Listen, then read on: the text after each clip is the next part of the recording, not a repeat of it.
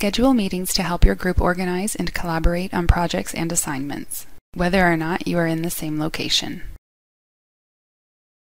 In this tutorial, we will discuss the different types of meetings, how to schedule and join a virtual meeting, what you will see as host of a virtual meeting, and how to share your screen during a virtual meeting.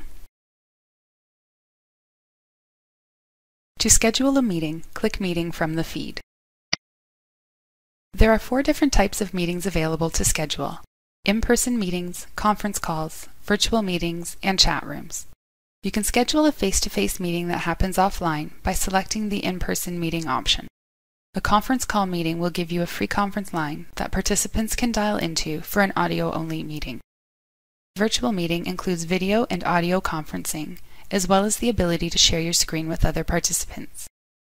A chat room allows you to set private text chat between multiple participants. We are going to schedule a virtual meeting. Please note that virtual meetings require that you have Adobe Flash Player installed. Fill in the details for the virtual meeting. First, give the meeting a name.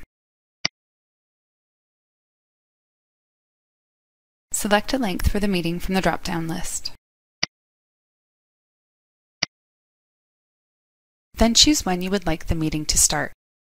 Next, choose the participants for the meeting. You can choose to invite entire groups or individuals to the meeting. Select your chosen group from the drop-down list, or enter the email address of the individual you would like to add. Separate multiple addresses using commas.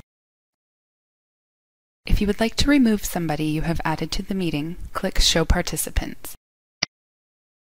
Then click the Remove icon beside the name of the participant you would like to remove. All participants will receive an email notification for the meeting, regardless of their preferences. When you are ready, click Post. Because this virtual meeting is scheduled to begin immediately, the host receives a confirmation that the virtual meeting has been created and is asked when to enter the meeting. Click Start Now to begin the meeting. Regardless of when the meeting is scheduled to begin, it will display in the feed once it has been created.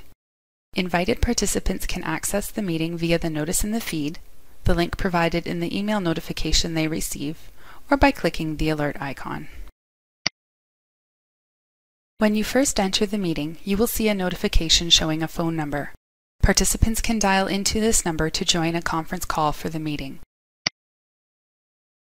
You can see all of the meeting participants in the Attendees section. As host of the meeting, this is also where you can set meeting permissions for selected attendees.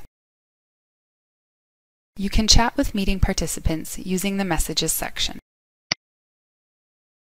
You can also share your screen with participants. To share your screen, click Share, then Desktop. Note that, depending on your browser settings, you may need to take additional installation or permission steps before your screen is shared. Select the sharing size and image quality for your screen share.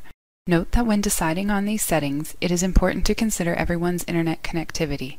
A higher image quality requires a faster internet connection. If these settings are not considered, you and your participants may notice disruptions during the meeting. Everything within the red border is shared with attendees. This border can be moved by clicking and dragging it to the desired location. To stop sharing your screen, click Stop Screen Sharing. A message will appear confirming that you would like to stop sharing your screen. Click Stop. When you are ready to leave the meeting, click Exit. As the meeting host, you will receive a message asking if you would like to stop the meeting or leave the meeting without stopping it. To end the meeting, click Stop Meeting. Scheduling meetings allows you to collaborate with group participants on projects and assignments. You can schedule a variety of different meetings, including in-person meetings, conference calls, virtual meetings, and chat rooms.